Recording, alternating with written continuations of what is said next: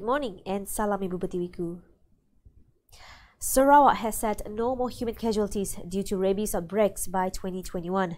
Speaking at the OPS Rabies 2020 mandate ceremony at the Borneo Convention Centre, Kuching, BCCK last night, Deputy Chief Minister Dato' Ahmad Douglas Ugambah said the target was set during discussions during the Plan of Action of a Rabies Sarawak 2020 workshop held on December 21st and 22nd.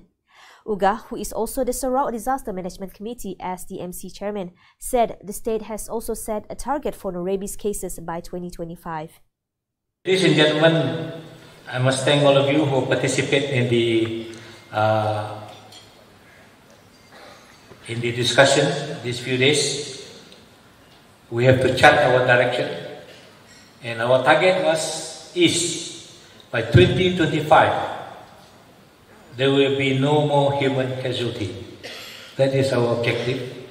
Number two, by 2021, there's no more human casualties. By 2025, there is no more rabies positive cases. Sarawakians must never take their harmonious living and culture of unity for granted.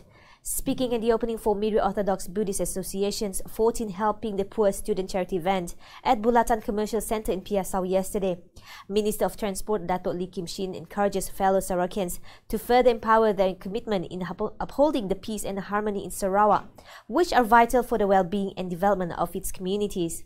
Sarawak has been recognized as model state for racial unity and religious harmony in the country. Therefore, he said, it is important for Sarawakians to safeguard and continue to enhance racial unity and religious harmony in the state.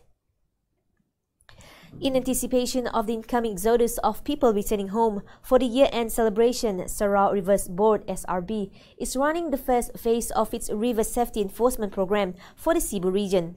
Phase 1 of its Christmas 2020 school reopening enforcement operation is going on until December 24th, while Phase 2 will be running from this December 31st to January 1st next year. According to source, the river transportation in Batang Rajang sector would have a significant increase in the number of passengers as well as the movement of private boats during this period. Well, that is all for me. I'm Yumes Rani for TV Sarawak. Anytime, anywhere.